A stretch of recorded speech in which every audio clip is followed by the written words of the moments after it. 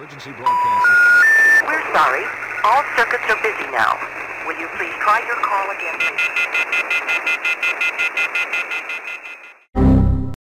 Hello YouTube and preppers, this is the Comms Prepper with a follow-up video to last night's video repairing this antenna tuner. Last night we replaced this transmitter capacitor after I dropped this tuner, and I thought I'd do a quick demo to show you that the actual repair job did work. And I took out the bug out bag radio here, the FT817, got it set up here on the picnic table at the retreat location, running off of this 12-volt battery that I picked up at Home Depot.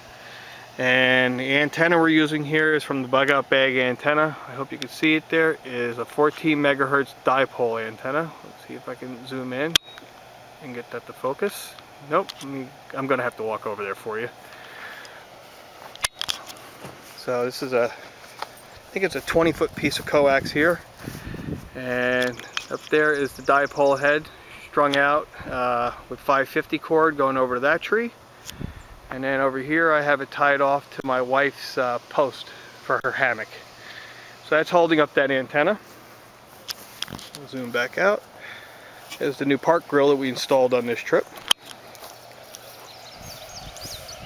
Okay, so I have the antenna here already kind of tuned up for 14 megahertz, and it should already be close.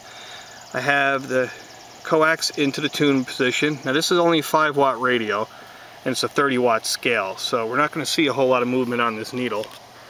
But in the display it's 14216 megahertz, and I'm going to make sure we don't have any traffic, because we don't want to interfere with anybody. So that's an empty channel, and I'm going to put this in AM mode so you can actually see the needle move here, and key it up, and you can see the needle on the left rise, going about 2 watts forward power and no reflective power. And if I key it up and move this knob, you'll actually see the reflective power change. See in the needle there, the reflective power needle's going up and down. So that shows you that this capacitor is working. So that's an effective repair job. So I'm going to pause the camera here and show you the usefulness of an antenna tuner.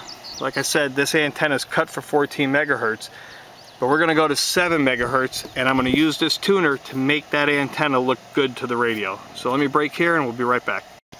Okay guys, we're back. I got the radio set for 7 megahertz frequency, which this antenna here clearly is not 7 megahertz, and we were able to use the tuner.